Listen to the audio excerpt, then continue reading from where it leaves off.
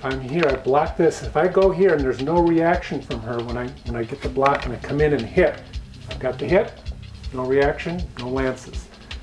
If she starts to react, she twirls out, for example, as a reaction.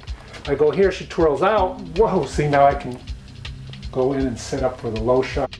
So you're trying to draw a reaction from the person and you abort your shot and go somewhere else.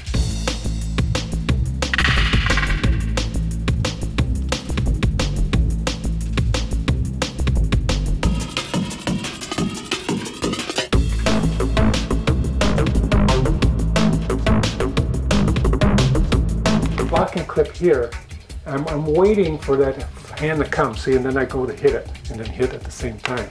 So it'd be a combination of two hits at once.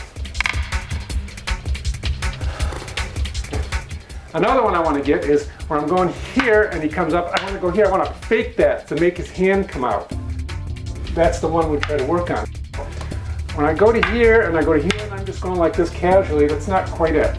I want to make him come out. So I go here, I go here, boom, like that, like I'm really going to hit him. And then I give the modified subling. Now we put it in the mixing bowl.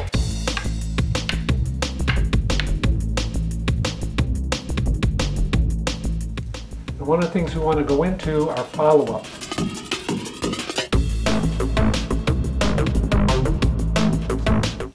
Right, in this situation, we're going here where I block her number one and I clip it to hold it back. Normally we lean back, okay, so I have a bigger window of opportunity for her counterattack. But if I want to lance this and I want to set her up, I don't lean very far because I want her left hand to come in ass. And her objective is to come down and trap me like that and then hit me.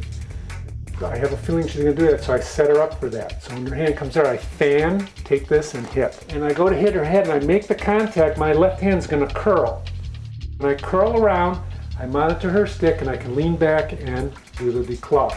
Another follow-up, I go here, I make the contact, I curl, and then I bring my tip back and I get the low shot. Another follow-up, I come here. When I go like this and I hit, my hand curls, but notice how I slide back and then I'm going to hit. If I go here and she comes to take that, I abort my hit and hit.